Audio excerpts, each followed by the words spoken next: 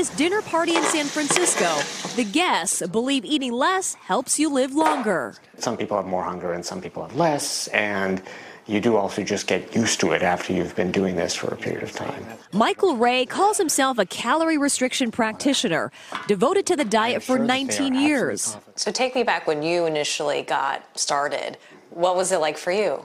It was amazing when I first got started because you got this just complete euphoric rush out of doing it. It takes cutting calories to the extreme, in some cases up to 50% less than the recommended 2,800 a day for active men, 2,200 for women. It's just a matter of making the math work. But does it add up? Aging is inevitable, but how we age is not inevitable. University of Wisconsin researcher Dr. Rosalind Anderson says long-term landmark studies with monkeys show calorie restriction can extend life and delay diseases like diabetes and cancer. Now, the interesting thing about monkeys is that they age in a very similar way to humans. Almost 30 years after the 1989 study, many of the animals have passed their average life expectancy. You can see even by looking at them, their skin tone, muscle tone, luxurious hair, they really are more healthful than the control animals. At 48, Michael says he's in amazing health.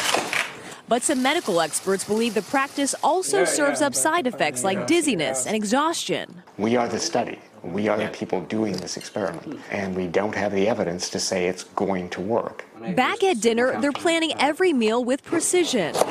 So it's basically rice and beans. It's like a big power bar. Cooking to make each calorie count now, so they see the gains in life later. Kathy Park, NBC News, San Francisco.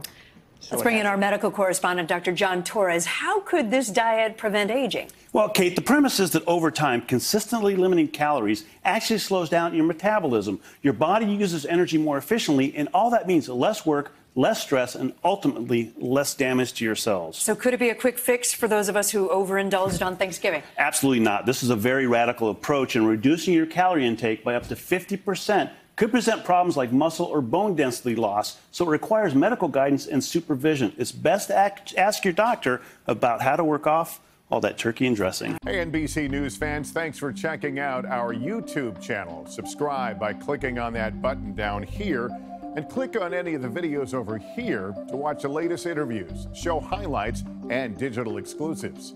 Thanks for watching.